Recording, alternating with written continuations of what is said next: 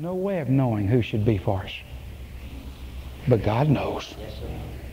And if we'll wait upon Him, isn't it funny how it stirs the devil about God telling anybody else but the person? And I think how that Abraham sent his servant out there to get the companion of Isaac. What if Isaac had been like some of us? Whew! Well, he never would have got Rebekah. There are righteous men over the earth. And there may be a lot of cultism and a lot of wrong things going on this earth. I know that. But it doesn't eliminate the genuine, my friends. It doesn't eliminate the fact that God can still walk with Him. Men can still walk with God today like He did in the Old and the New Testament. Yes, sir. Amen. When I was a boy, I saw the story of Peter Marshall. And I saw it challenged my heart so much.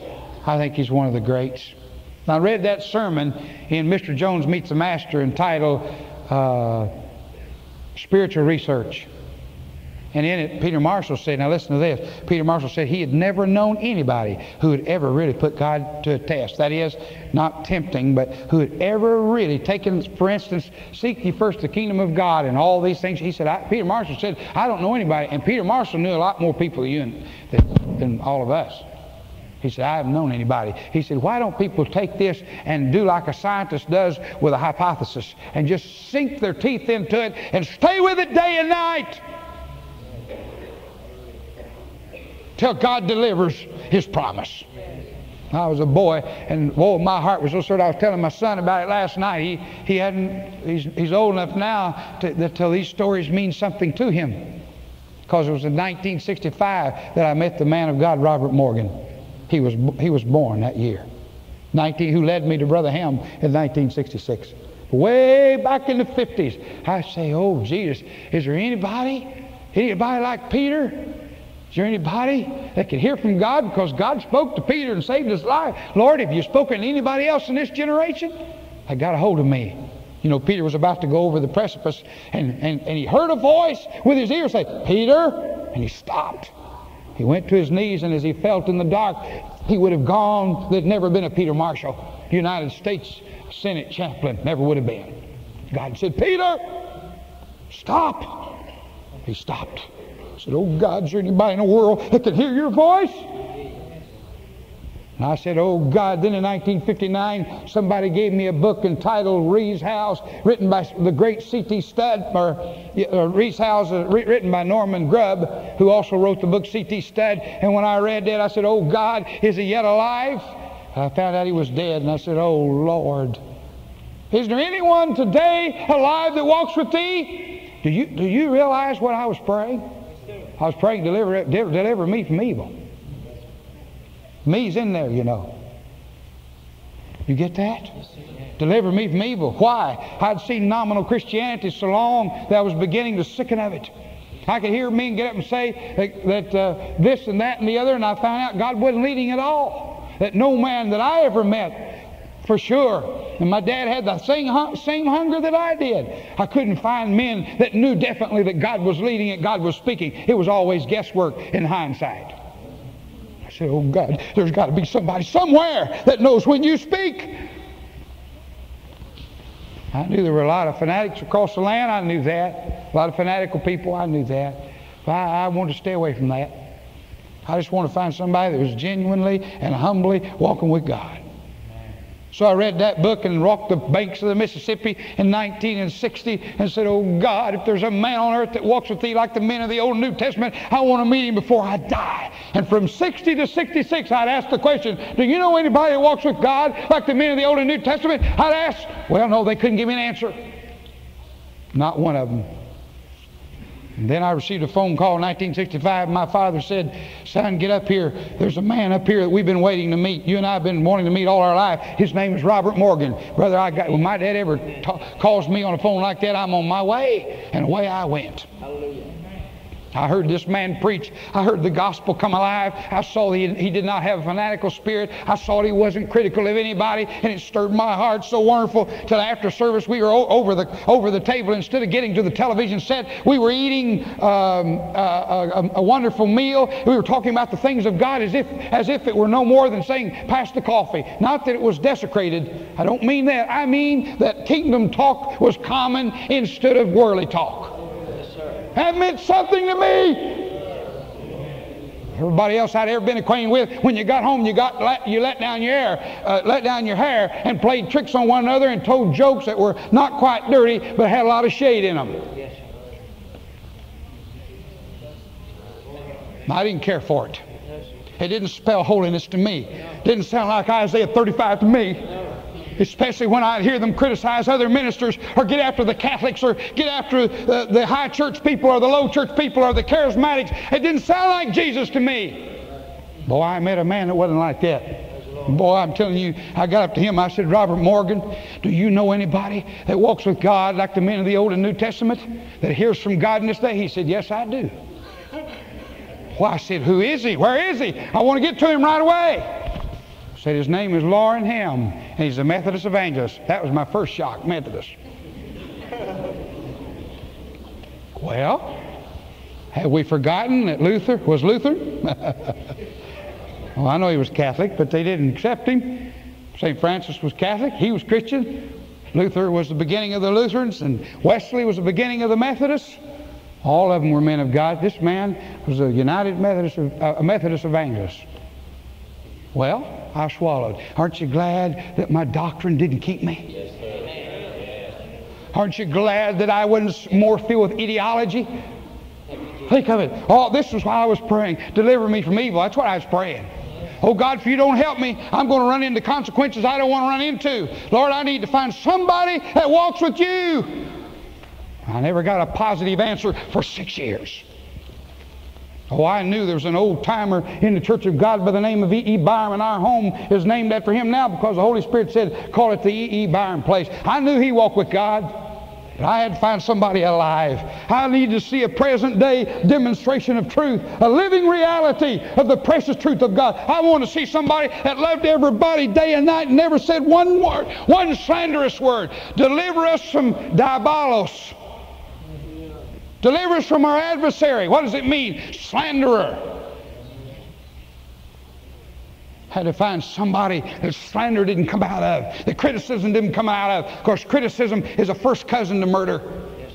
And Cain was critical before he murdered Abel. Somebody that loved everybody and accept everybody. Somebody that demonstrates the fruit of the Spirit. I wanted to find somebody like that. And think of it, in all these almost 15 years, I've yet to hear him utter one word of criticism about anybody. And I've been with him more than most men. Maybe in some ways more than his own children.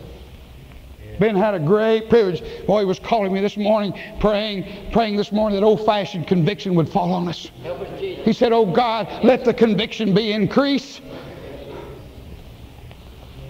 See, this is all in my life. Deliver us from evil. And then think how important it was, my friends, because I hadn't walked with God long enough to hear His voice, though I was a saved person, and I did have the witness of assurance. Just think how important it was that I prayed for 5 weeks after I resigned from St. Paris, couldn't get any answer from God, and one day said, "Oh God, I don't know where this man is that walked with Thee, but Lord, you're God. You tell him that I'm in need in St. Paris, and I need him to pray with me." And boy, before 6 hours was up, ring-a-ling, ding-a-ling, the phone rings. Son, I'm in a public phone booth. God said, "Call you right away." I said, "Yes, sir, I'm in great need." But what's on your heart?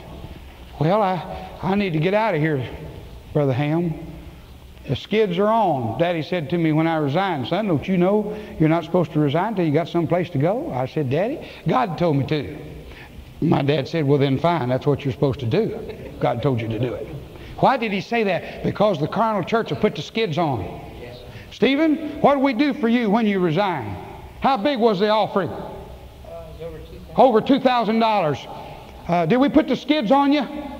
Not at all. What did we do for your wife? We kept her in the apartment and paid the bills till she finished her teaching. And when he came back to teach the choir, we paid him $50 a week. That's the way you're supposed to live in Christianity.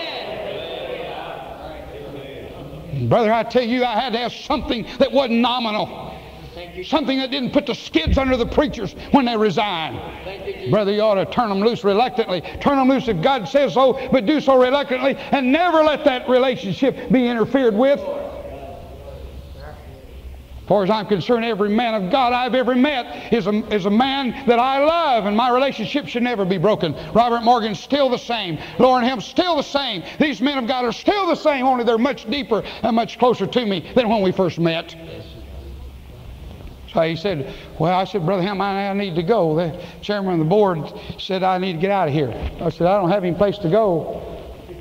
He said, well, do you have a list of churches? I said, yes, sir. He said, well, read them to me and let's see if God speaks. Church number 1, church number 2, church number 3, church number 4. No word on any of them. Church number 3 was Moorhead, Kentucky. I think church number 4 was Fayetteville, Tennessee. Church number 5, I don't remember, but church number 6 was Scott Depot, West Virginia. The only place where I didn't know anything about it other than Robert Morgan said you might want to put this on your list to pray about. I didn't want to go there and try out. I didn't want to see what anybody looked like. I didn't want them to tell me about salary. I didn't want anything. I'll tell you one thing, it isn't worth it to be a preacher or anything else unless God really sends you there. I'm not interested in your money. I'm not interested in your setup. I'm not interested in any of that. That was my attitude. Because listen, I was sick and tired of nominal Christianity and hypocrites. I was tired of it. I needed help from God. Thank you, Father. So I said, I don't even want to put my name in until I know God wants me to go somewhere. Got right down there with Scott Depot, West Virginia. He said, I heard him say, hallelujah. Well, he didn't know what this place looked like. He may have been like me. I thought it was a place up in the mountains where the train didn't stop anymore. It is a place in the valley where the train doesn't stop anymore. And a congregation of maybe 20 to 40 people kind of clinging to the hillsides. That's what I thought. And proverbially speaking, maybe a little shorter on one leg than the other. That's what they told me about West Virginia. All I'd ever seen was poverty over the TV. Yes, sir.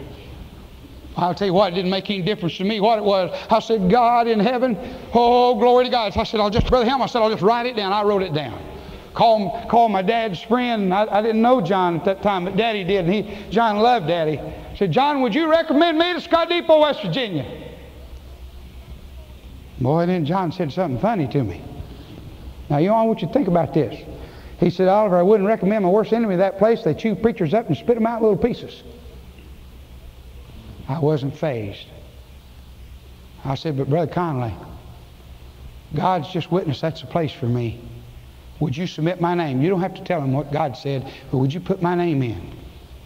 He thought a minute. He said, well, he said, I'll tell you what, I don't know you, but I know your daddy. And on your daddy's reputation, I'll put your name in. That's what he said, Daddy. Then he said, don't say I didn't tell you. I never have. I've never said anything to him about it, except thank you, Brother Conley. And we didn't come into town with a roar. We came into town with a squeak. Scared to death almost. Because I'd met carnal boards. I'd met people that's supposed to be for God. First man I met in this place was a successful businessman. He had the light of God on his face, had the love of Jesus in his voice. Prayed with me at a hospital and praised God. And I thought, Lord, what in the world have I got here? God had given me a person that was hungry for Jesus.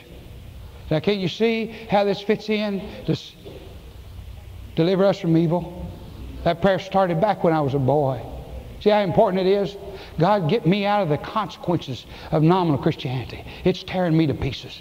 I'd rather be an old sot sinner any old day than to be a professor. I'm hanging on to God by faith. I'm in great need. I'm only a sinner saved by grace, but I have a hope in my soul that lies beyond the grave. I've got a promise of God that He's going to take me through. He's going to do for me what I cannot do myself, because I'm still praying, lead me not into temptation. Lead us not into temptation, but deliver us from evil. So it's Scott Depot, West Virginia. No man knew where she was. We couldn't find her on the map. So we drove all the way into West Virginia before we found it. Isn't that wonderful? God brought us here. And that brought us to you and spared me the consequences of being in the wrong place and with the wrong people.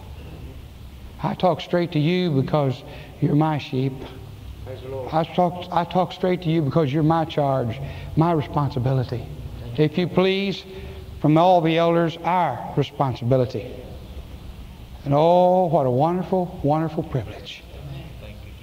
Lead us not into temptation, but deliver us from evil. Well, I'd like to go on that note, but I got to mention one more thing, and then I'll close. This deliverance, you see, when he says, lead us not into temptation, but deliver us from evil, that's a Hebraic parallelism. It's poetry. It's very poetic. And most of the time, it merely restates what's been said before, but just in another way. But the restatement says more. Because we're never really finally delivered until death. The great Lutheran scholar wrote this: all moral wickedness is referred to when you pray this petition, and pain and distress only insofar as they may injure our souls. We're praying that we'll be delivered from all moral weaknesses and pain and distress only insofar as they may injure our souls.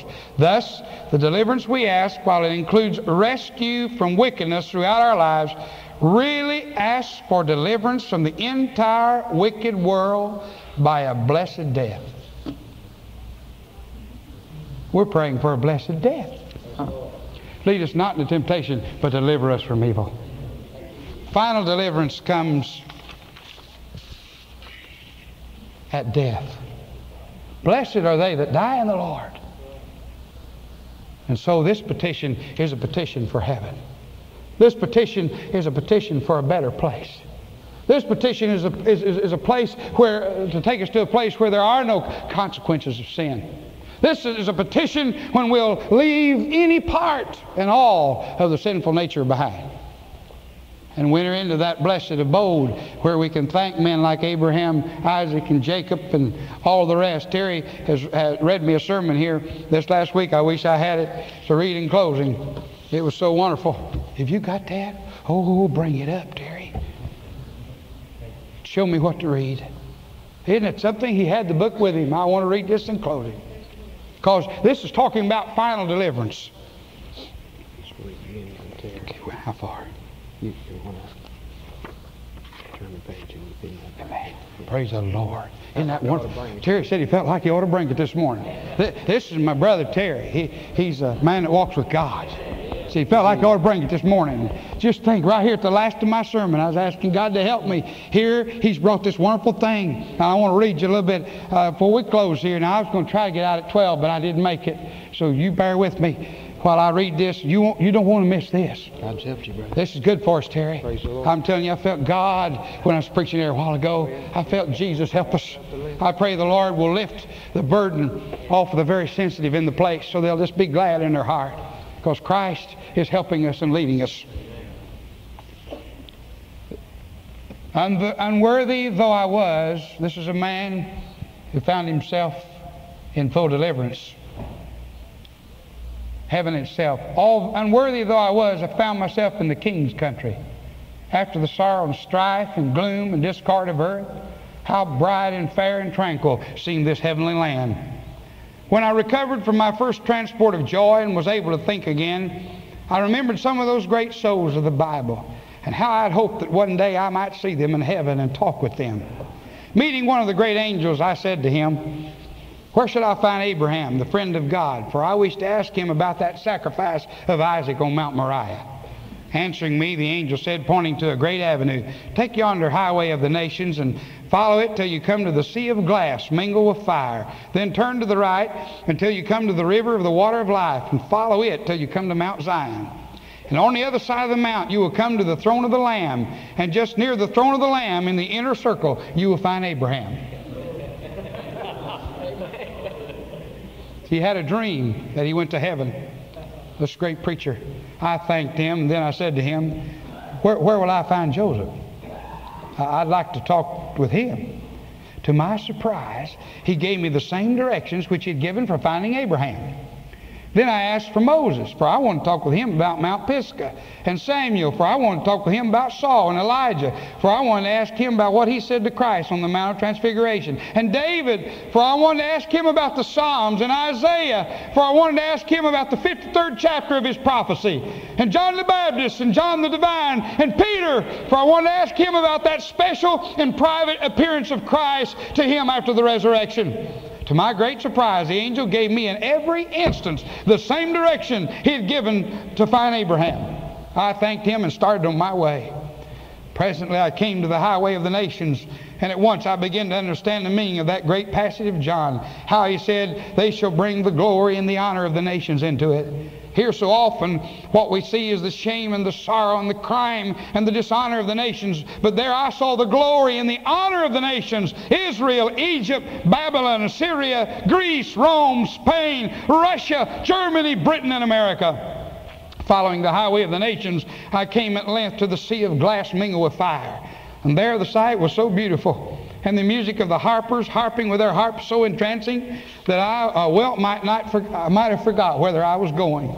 But when the music ceased for a moment, I remembered and went on my way till presently I came to the river of the water of life. There too I fain would have remained and rested under the shade of the tree of life, listening to the gentle laving of the river of the water of life. But pressing on, I saw before me Mount Zion.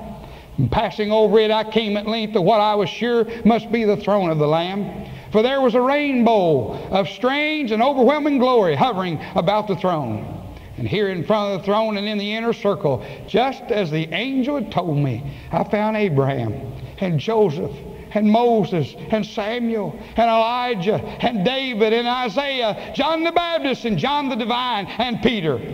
They were all listening with rapt and eager countenance to one who was speaking to them as he stood there between them and the throne of the Lamb.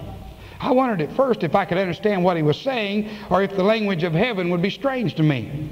But as I drew near, I heard familiar words, for it was Paul who was speaking.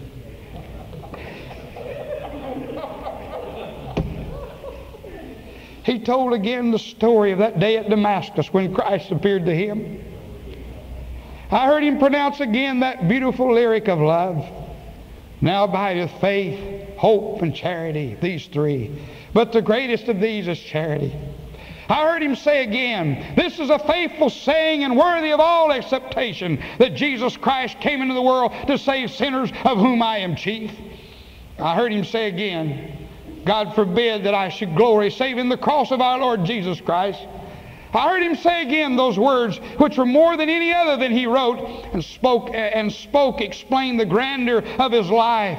I live by the faith of the Son of God who loved me and gave himself for me. At that, Abraham, Joseph, Moses, Samuel, Elijah, David, Isaiah, John the Baptist, John the Divine, and Peter sprang to their feet. And with David, the sweet singer of Israel, leading them in all heaven, angels and archangels and all the blood-washed company of the redeemed, joining in the song, they sang together unto him that loved us and washed us from our sins in his own blood, and hath made us kings and priests unto God and his Father. With a burst of that triumphant song, I awoke, and lo, it was a dream. But a dream which by God's grace will one day come true. Will you too be there to sing with Paul and Moses and David and Isaiah and John and Peter and all the redeemed of God that song of redemption?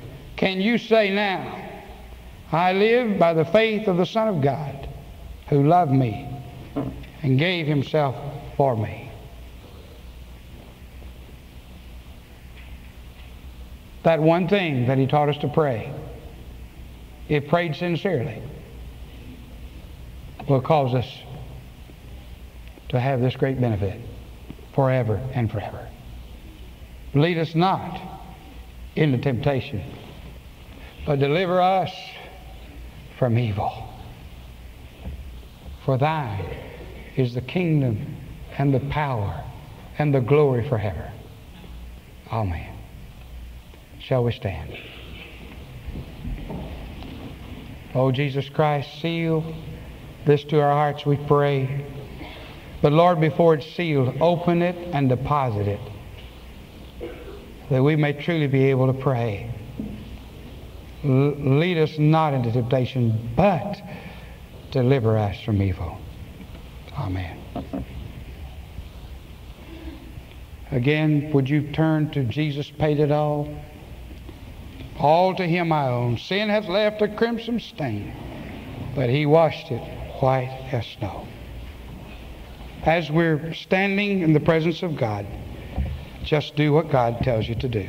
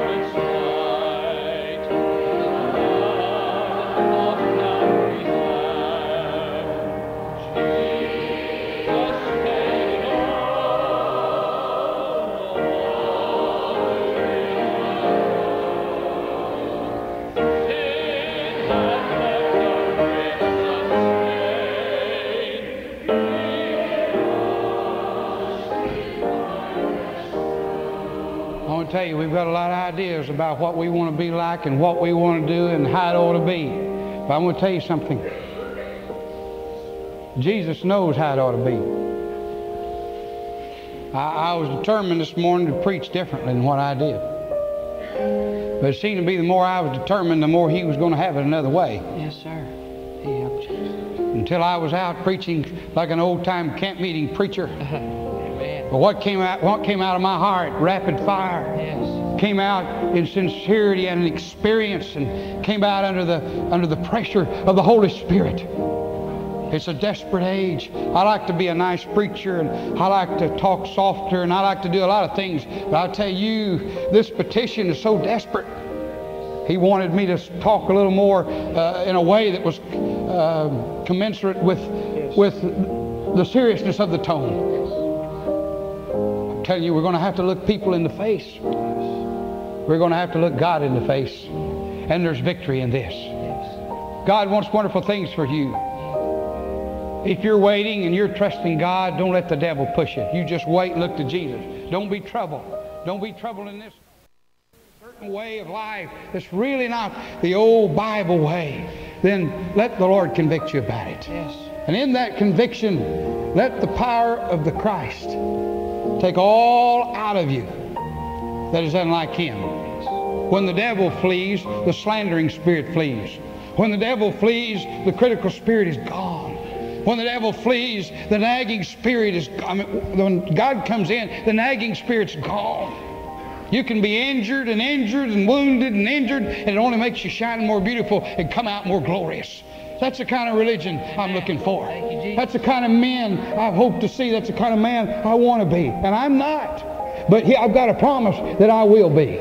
I got a promise by God's wonderful grace that He will do a work within me that I begged Him for. Meanwhile, I have to exercise self-denial and lose my life over and over again. Because a man can lose it and then pick it up again after God's blessed him. I can't do it. I can't do it. Drove up to the home the other day and saw what a beautiful place it was. And I remember telling Linda, this thing has no touch on me whatsoever. No clinging to me whatsoever. I drove up and thought of my conversation with her. You were with me. You took me home. Yes. And I said, Stephen, it's still the same today. It has no touch on me whatsoever. If God were to will it, we can move to a trailer. Yes, sir. If God were to, it's in His hands. Yes, sir. Jesus, it's in your hands. But I want to tell you something. It wouldn't do our critics any good. If we got in a trailer, they'd say we failed. If we get in a nice home, they'd say we're a gangster and we take everybody. It doesn't make any difference to the carnal mind. I tell you, a man just has to put his eyes on God and do what Jesus said. Love everybody and go on. Pray for old-fashioned conviction, old-fashioned Holy Ghost revival to fall upon us. I tell you, it's a wonderful way.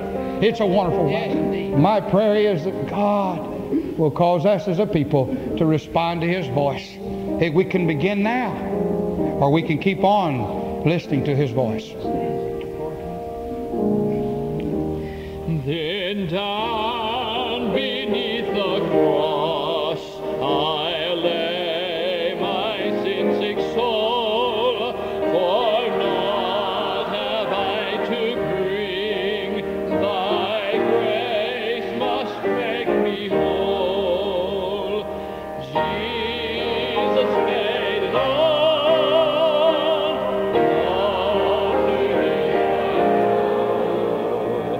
Sin had left a crimson stain. He washed it white as snow. And when before the throne I stand in kingdom free, I lay my trophies down, all down at Jesus' feet. Jesus paid it all to Him. Sin had left a crimson stain. He washed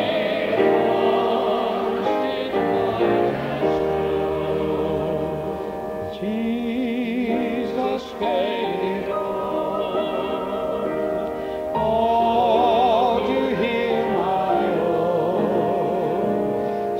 Sin had left a crimson stain.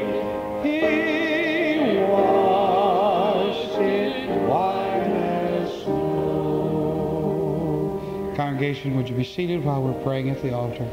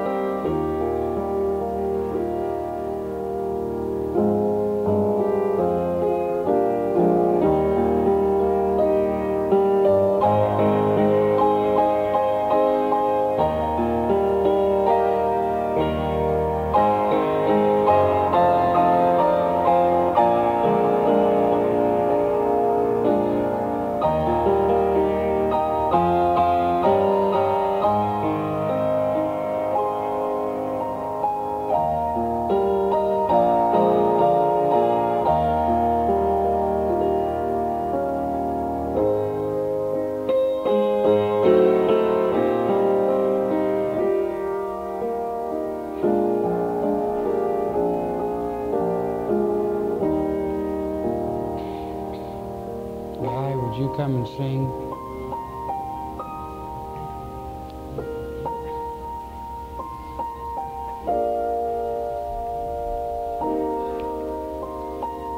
I sure want to thank the Lord for His direction and His help.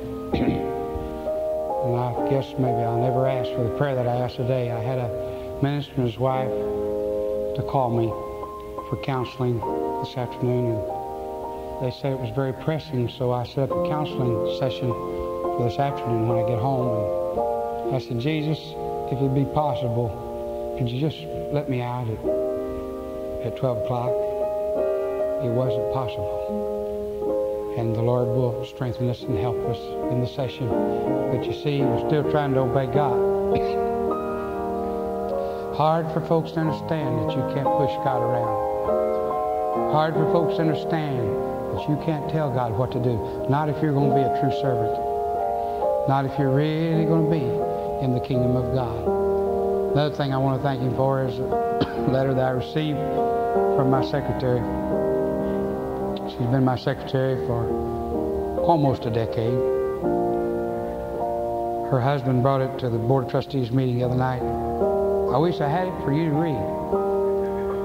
I think it's one of the tenderest, sweetest, kindest, and most encouraging letters that's ever been put in my possession.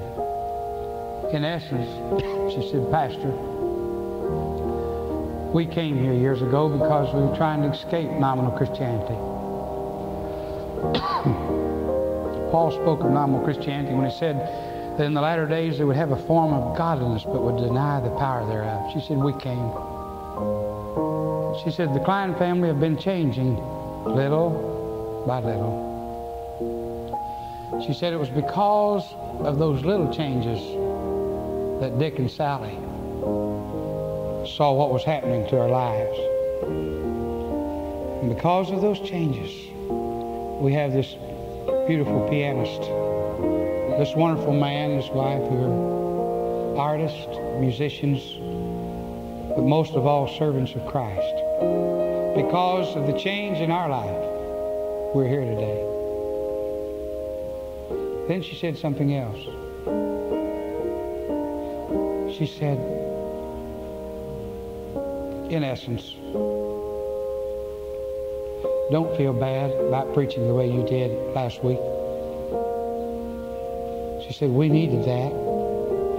She said, the load's off of you now, it's on us. She said, all we can do is say, where we find ourselves short, is say, Jesus, forgive us. And then walk in the light that He has given us. These are not the exact words. Her words are more beautiful than mine. It was such a loving touch from a person that had worked with me 9 years. So it gave me great encouragement in the middle of the week.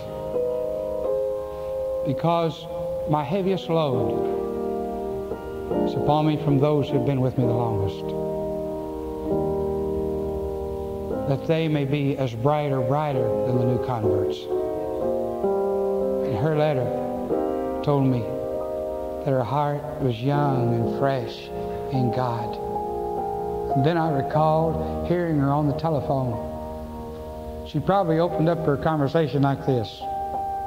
Hello, Brother Hogue, or Pastor Hogue. It was on the third word that I heard she belonged to God. The third. Jesus witnesses the third word. Never happened to me before or since. She spoke 3 words. Probably something like this. Hello, Pastor Hogue. Third word. I knew that she was anointed from the throne of God. That she loved Jesus. It gave me great encouragement this week. It gave me great help for my soul. Because if I'm to have victory after 12 years, you're to have victory after 12 years. We can at least say with Job, if we've had hard times, though He slay me, yet will I serve Him. We can at least refuse those critics who really don't know our own heart and say that I know that my Redeemer liveth, and I know that He's called me to walk with Him. But oh, how important it is for a pastor to have this kind of reflection. It did my heart good, because you can work together for 9 years and think less of one another. You can't work for 9 years and let a human frailty get in the way. Either way you go. But in the kingdom, you can work for 19 or 99 and be more thrilled with the things of God than when you first started. These are the people I'm looking for. I thank Him that God has given me, you, in His name, in the church of the living God.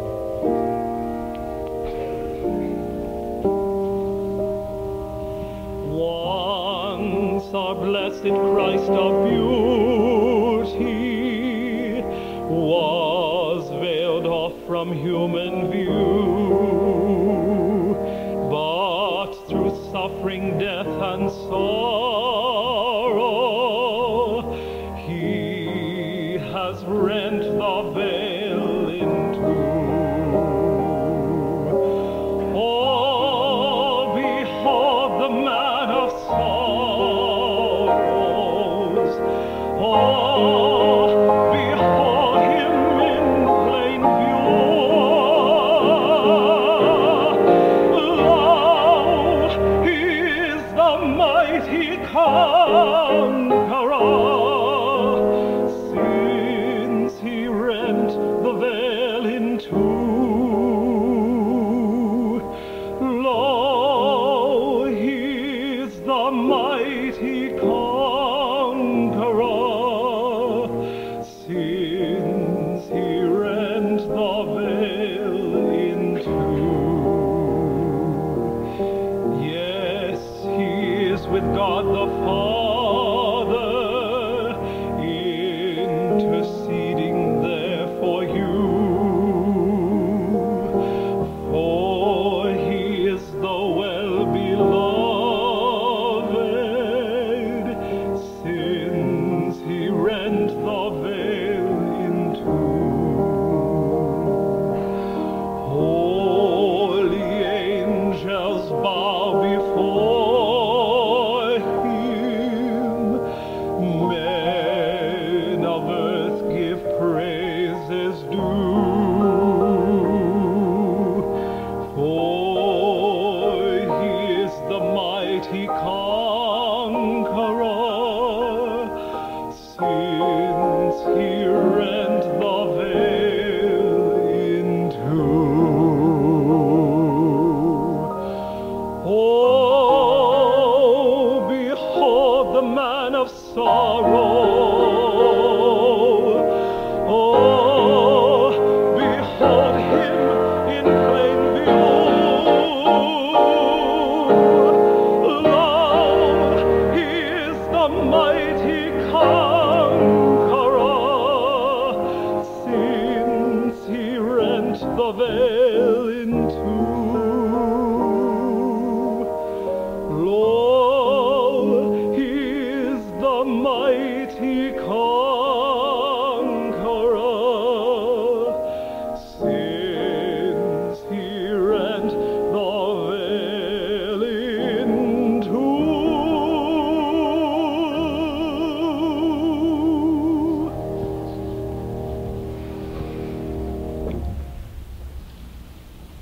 Would you stand for the benediction? Now receive a benediction. The Lord bless thee and keep thee. The Lord make His face shine upon thee and be gracious unto thee. The Lord lift up His countenance upon thee and give thee peace. In the name of the Father, and of the Son, and of the Holy Spirit. Amen.